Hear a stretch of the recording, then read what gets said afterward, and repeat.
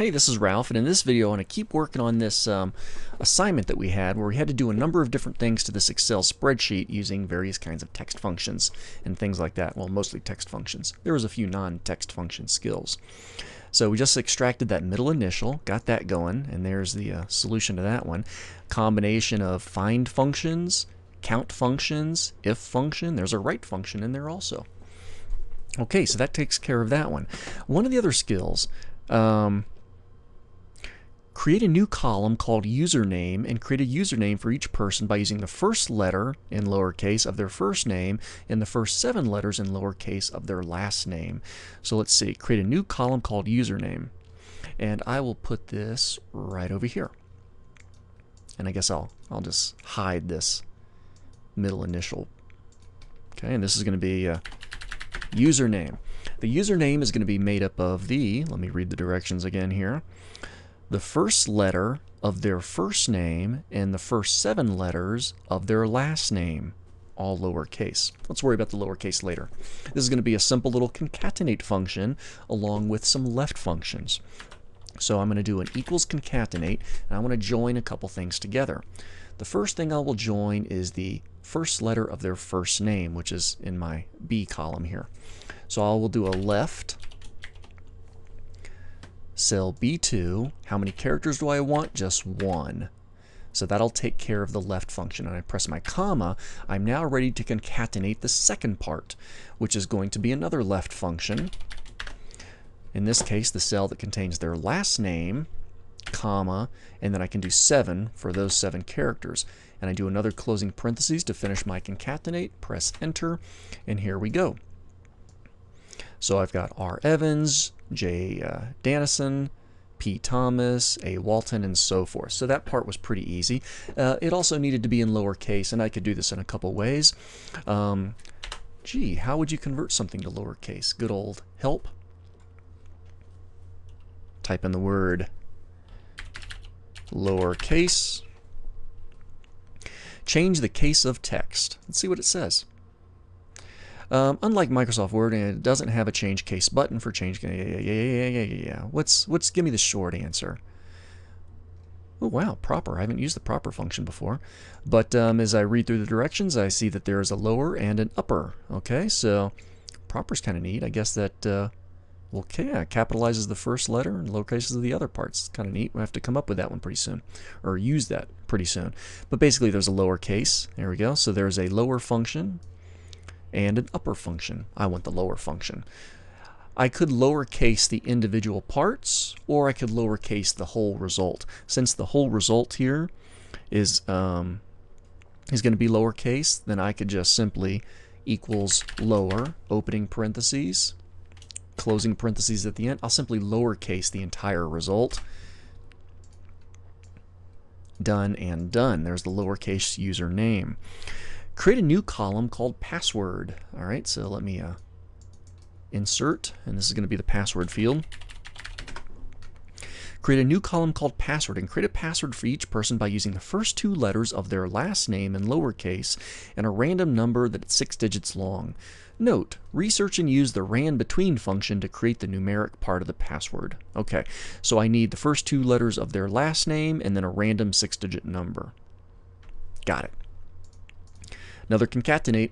Let me go ahead and hide username for now. Get that out of the way. Give myself plenty of room to work. Equals concatenate. Left. First 2 years. Oh shit, I already forgot. First 2 letters of their last name. So I need last name, comma, 2. So I've got those left characters. Now I'm ready to concatenate the second part, which is going to be my 6-digit number. I'm going to use randbetween. The lower limit randbetween is going to be 1, 1, 1, 1, 1. There we go. That's 6 digits. That's not the lowest 6-digit number we could do, but that's the lowest 6-digit number I'm going to do. And the upper limit, 999999. That's the upper 6-digit number. Close that off, and there we go. But I did want lowercase for these, so obviously you could apply the lowercase to everything, but since really the only letters are these up here, I can actually lowercase lower the left result. closing parentheses. So I'll do a lowercase version of the first two letters of their name. There we go. So that is the password generation. That wasn't too bad. A little bit of concatenate, a little bit of randbetween. Technically, there's a risk we could have two people with the exact same 6-digit number, and those two people could also have the same first 2 digits of their last name. So this isn't the most foolproof way to get unique passwords, but it's pretty good for us, and it gave us a little experiment using some different functions combined. What else is on the list?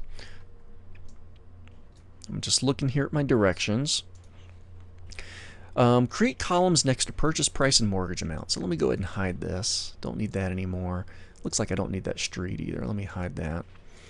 Alright, so I need new columns next to purchase price and mortgage amount that displays price and currency format.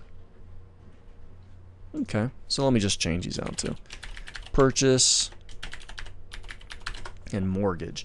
And basically I wanted you to take these numbers, and I kind of give you an example in direction. So a purchase price of $199 will show $199,000. Use an if function though to display an empty cell instead of a 0. So basically instead of $199 I want $199,000. Instead of $209 I want $209,000. But if they got a 0, I don't want 0,000 or just 0. I want it to just be an empty cell. So simple little if function equals if. If the purchase price is equal to 0, then give me an empty set of cells. Otherwise, take this amount and multiply it by 1,000. There we go. And then I can format as a currency. So take this price, make it into a thousands.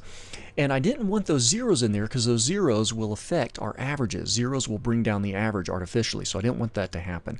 So I'm going to do something similar for mortgage equals if. I can write it in a different way though.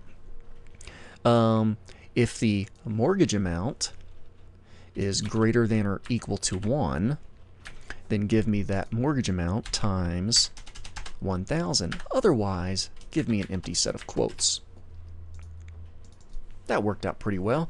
And the very last thing you needed to do was calculate the averages for the two columns you just created. Note, since there are no zeros in your prices, the averages will not be reduced by 0 amounts. So I'm just going to scroll down to the bottom here. And I'm going to average in these other numbers too, just so you can see how those look. Equals average.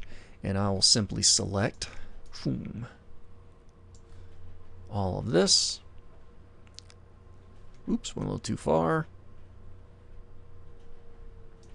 Press enter, and I'm going to autofill this to the right. So I just wanted to point out how you can get different numbers. So the average of my first thing that included some zeros came to 272, whereas if I don't use the zeros, I get 279,000. Same thing over here. Average with the zeros was 183, but without the zeros, 207,000. So those zeros really do affect the result. So let me just delete those. And these are the averages that I wanted to see, and I can format this. Let me just hit my little format painter. Take care of that, make it a little wider, and those are the average of those two columns. And that concludes that particular assignment. Working with this home sales data. Have fun with that one.